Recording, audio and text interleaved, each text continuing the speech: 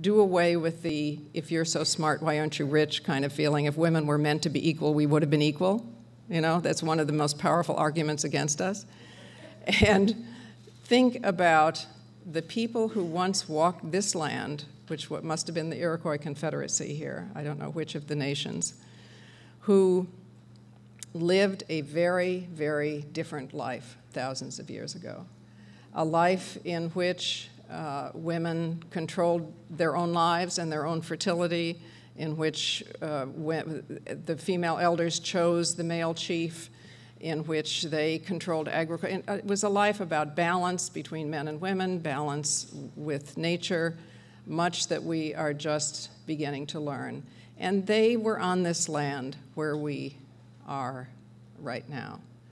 We're just beginning to learn that they were the inspiration, or a major inspiration, of the whole suffragist movement, and a major part, perhaps the major part, of the Underground Railway. I mean, there's a whole level of history on this ground on which we now sit.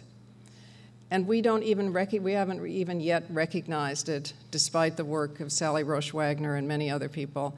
We haven't yet recognized the roots of the women's movement and the suffragist and abolitionist movements in those native cultures.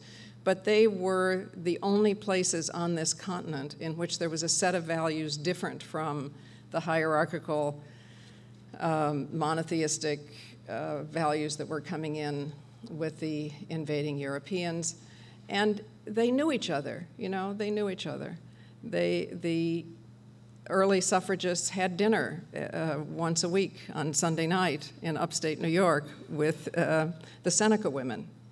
And you know, there was a culture in which women were equal and honored, and they could see that, and that inspired them. In so many ways, the suffragists and the abolitionists were supported by, inspired by native cultures.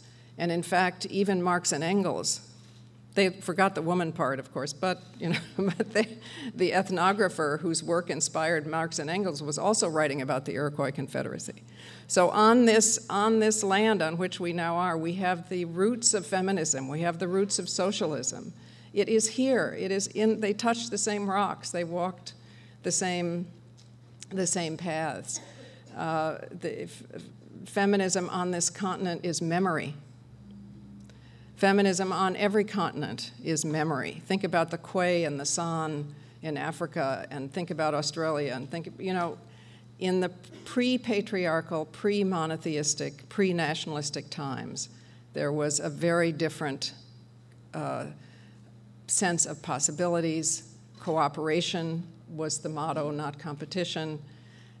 There are many, many ways in which we can gain inspiration and practical help from looking to this distant past, but not so distant when you think they touched the same rocks and they walked the same paths.